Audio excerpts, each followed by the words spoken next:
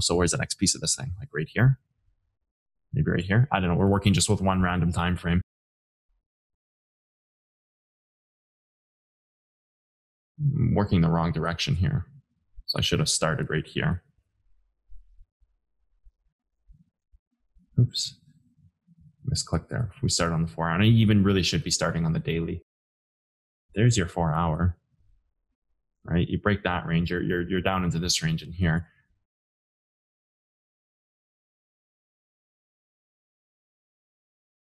You never actually reached it yet. Yeah, but this makes sense. I mean, yeah, this makes sense. It's just holding whatever this was holding. It's at like the 4 hour backside level, I think. Yeah, it's very possible. Yeah, I haven't really 4 hour backside. This guy right here. Yeah. Yep. Makes sense. It's the backside of the next range. First test of the range. Yeah. You could also say it's this right here or this right here. Yeah. But yeah, indeed, I would actually start with a higher time frame here. I would go and say, okay, well, 12 hours there, 12 hour backside. Is there a greedier part of this backside? Not really. Is there a greedier piece of this range? Yeah, right here. You could go one time frame greedier here. You could say this right here is where it starts to move through. Yeah. So it's just the deeper piece of that same range. Like you could even go to the 15 and say, okay, well, is there any deeper piece of that range? No, because it's one candle break. So you can't really go any deeper into that range. So you're just on the backside of the next range, right? And then the front side is down here with the current range, and the backside front side combination levels down here. But yeah, getting back to your question, Dilbert, you can see that same staircasing in here.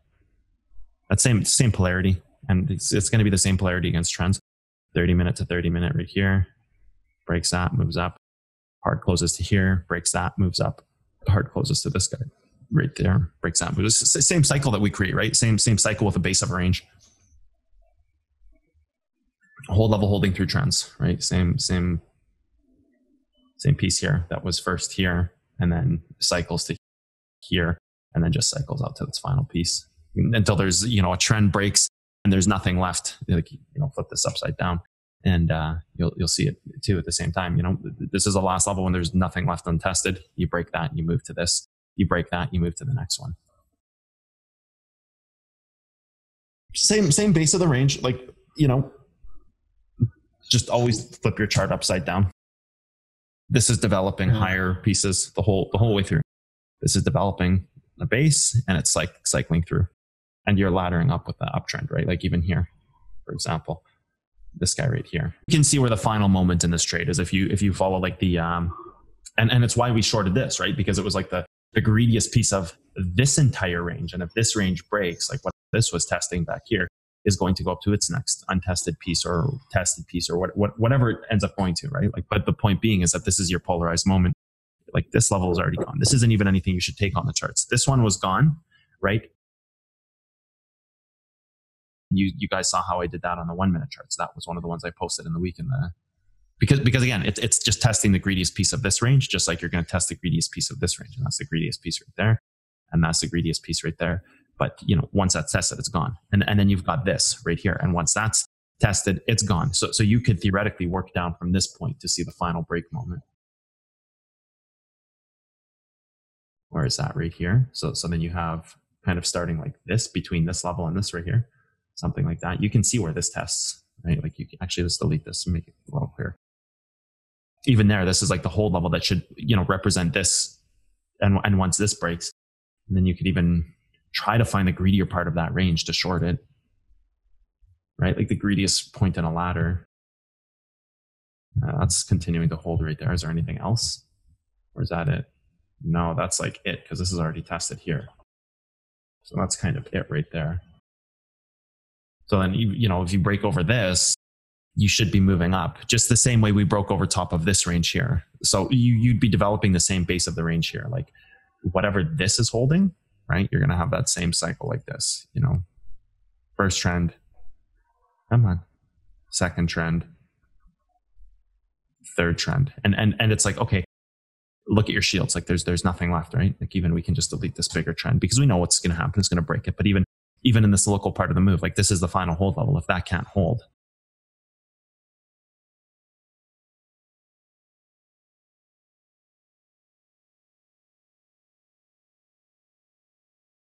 and then here, like you're hanging on to like the thinnest of levels. And this right here is next.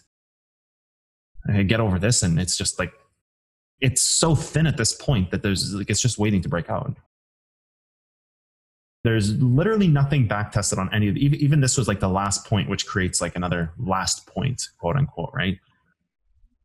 So it's no wonder it just snaps up like this, because it's just there's literally nothing left. Even this was questionably like nothing left, and it still manages to come down and test the base of its range, wherever it is down here. That's, you know, laddering from this point to holding this piece of the ladder to what would now be, I'm sure there's like something maybe in the 1 minute on here, but we could just call it like this, or, you know, whatever it is in here. But you know, these are very polarized moments. Like this here is polarized, this here is polarized.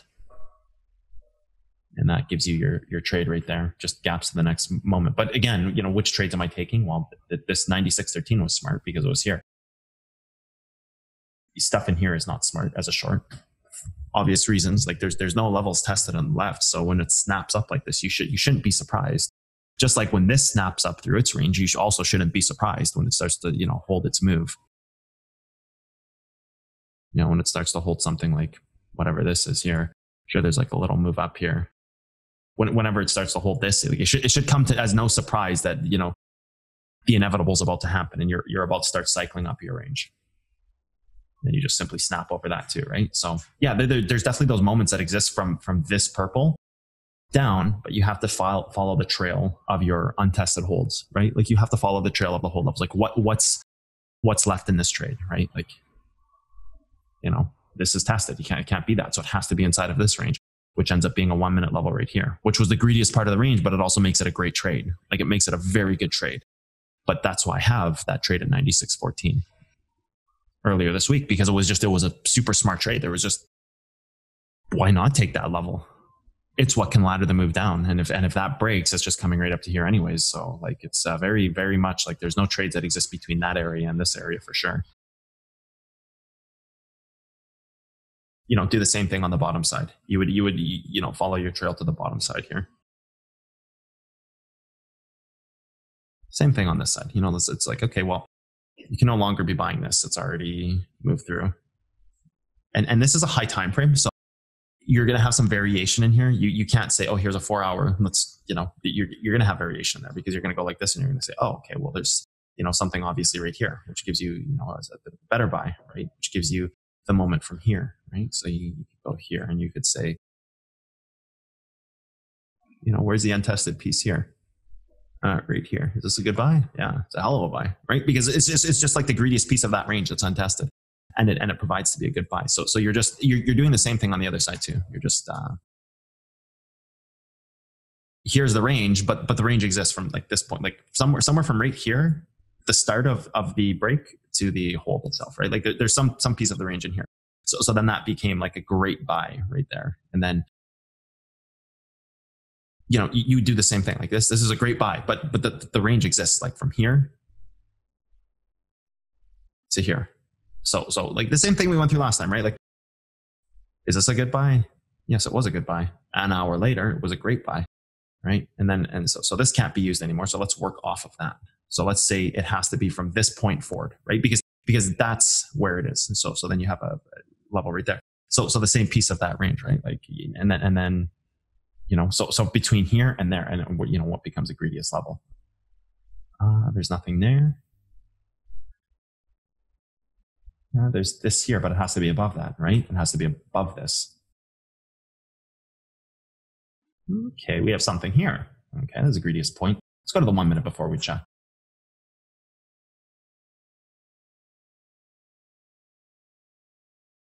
Greediest point right there, completely untested.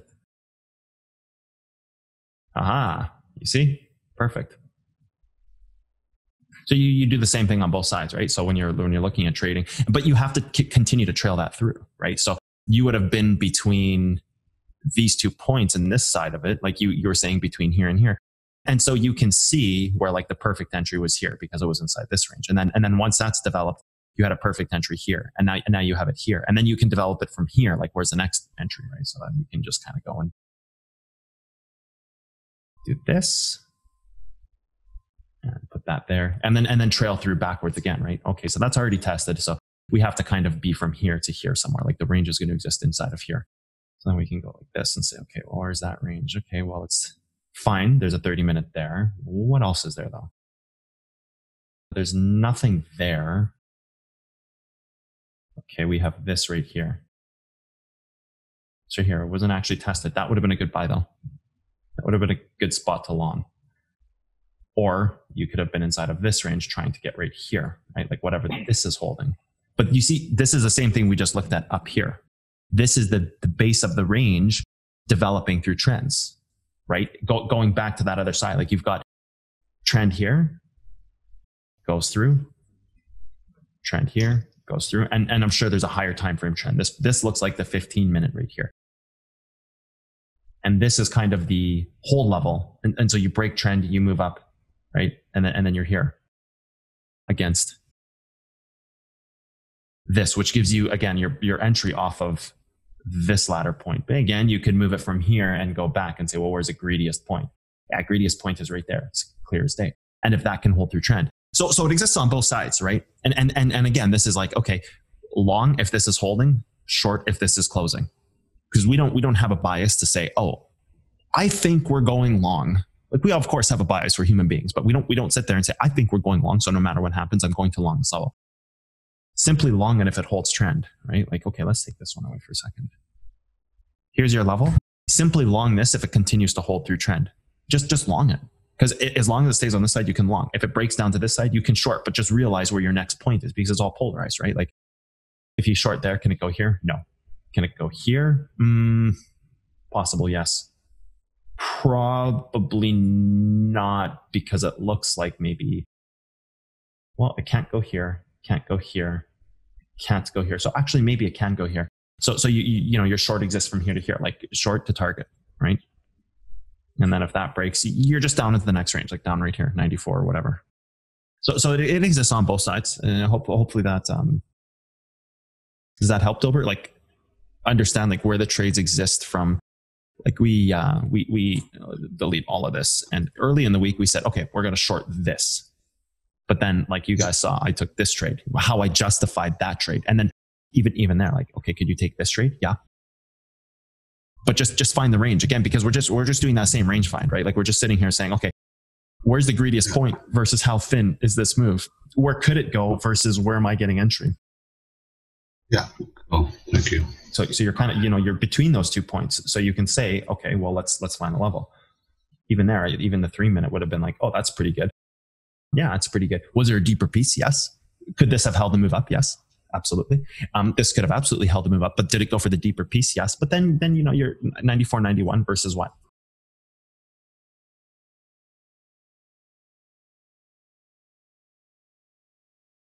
$3 difference? Probably just take 94, 91.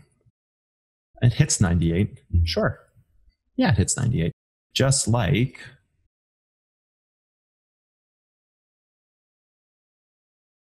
here's a 30-minute. Okay, that looks really good. Is there a better 15? Sure. What's the difference here? $5? I'd probably just take the 98, 95. And I'd probably front run that by $1, which got me my first entry on this trade. You know, do I take 94, 91 or not? Like a $3 difference?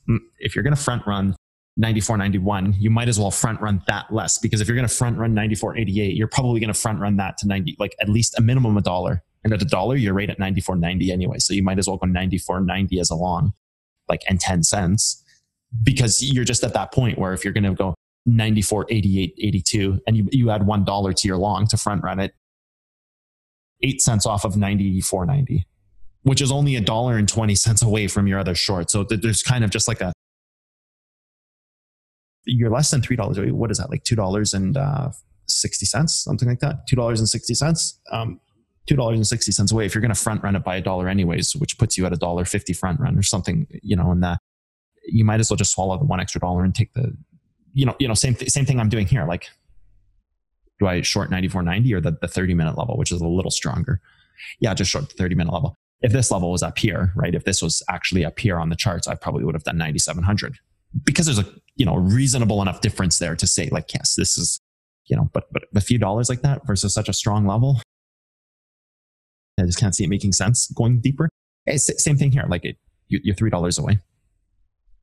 Can you test the deeper level? Yeah. Personal choice, I guess. How greedy you want to be versus what you want your rewards to be.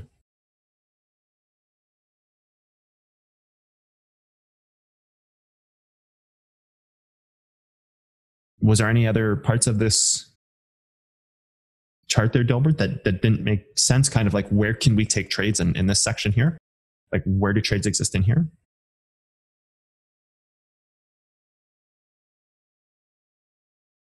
I do, I suppose practice more. No, I know, as I said, I see the various levels and stuff like that, and yeah, that's all fine. No, it was more, as I said, often I'll see something that looks like it's holding per se, but it doesn't, and it's just the way you were saying you saw it was holding. That's what I was more asking about. But it's really important. Yeah, it's really important to see the base of a range. And like, even if we were on this chart here and we said, okay, like let's just draw a trend. Okay, this trend breaks. This level can hold it up. Okay, like this level can hold it up. Okay, here's your hold level. If this continues to hold, what is it holding through, right? So then you can even just say like it's holding through this, right? And this is then holding it up here. You can see like the base of each of these being developed, like right here, for example. It's really important to pay attention to the base of a range. It shows you a lot. Like even right here, you can see, okay, here's the base of the range, and it's continuing to hold this base, like the bottom side of this, it's continuing to hold this through this trend. Like it is continuing to hold that base through the trend, which is just holding this hold level right here, right? Like it's just holding this base. Like, so what you're looking at is a ladder, right? So what you're seeing here is like, oh, a ladder from here, it's laddering to here, it's laddering to here. But notice the base is holding as it's breaking through a trend. Like this is key, right? And then fine. So you adapt your trend out, and you're in a larger piece of this now, and you're testing more and more, of these levels. And so you have a larger base developing here. And even within that base, you'd have a micro base like this, right? Which is like, okay, you're now holding from here to here like this and developing this base. So you'll notice, like if we take this triangle out now, this is the same thing you did against this hold level to develop the base of a move, right? Which is just the greediest hold level in a move. It's the greediest hold level in a move, and it gets hit, and that's fine. Even fine if it's right there. I don't care.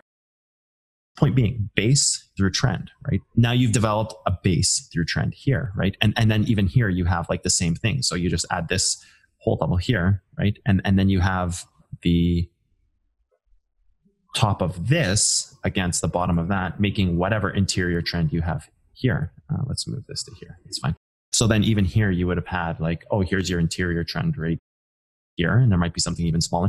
You can see how the base of each range is holding against these levels. Like this is tested. It can't be this one. This is tested. It can't be this one. So now you're here in the move, right? Like even just leave this as reference. Like this is the base of the move, right? That's holding it. Well, not the base of the move, but the hold level, which is now in here, right? So like you can see the base is developing off hold levels. Like you can see that the falling through of inverse hold levels. Like when you move down, it's off inverse hold levels. Hit an inverse hold level, have your trend, move through. Hit an inverse hold level, have your trend, move through.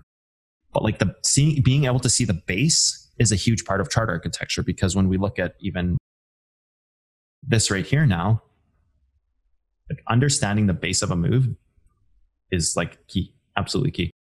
And you see there's polarity, right? Here's the hold level, the base of the move. Where's my triangle? Here we go.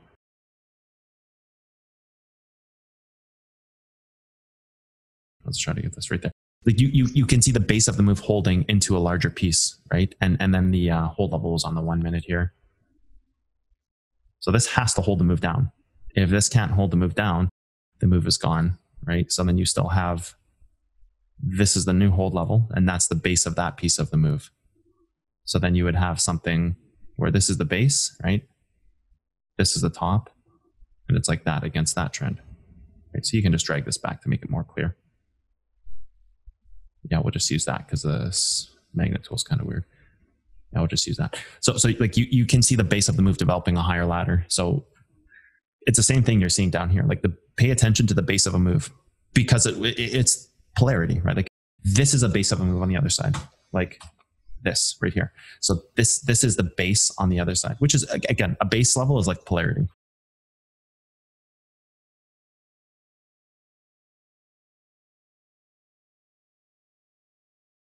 Remove all drawings. So I think it's going to get too confusing if I flip the chart and say, here's a level that has to hold it, right? Here's a level that has to hold it. Here's the distribution to distribution right here. It's the same thing. Like that's polarity against the base of the move, right? Like you've got the base of the move here. This has to hold it, right? If it can't hold it, then guess where you're going, right? Wait, I did that wrong. It should be here. Oh boy, now I'm confused. That's wrong side. Okay. Distribution. Let's work with the highest time frame here. Let's just go to the 4. I don't think there's going to be anything developed past the 4. And then we're going to adapt this out to the 1, which is right here. Then you'd have something like that, right? So we can turn this upside down. And that's what you're looking at on the other side, right? Base of the move, tested there, here, even here, right? Like that's what you're looking at there. And then your next piece is here. So this would have been like a good relong. Yeah, that would have been like a good relong because, again, your base of your move is like this. Distribution to distribution against polarity, right? So like this is the base of the move. This has to hold it up. Otherwise it's gone.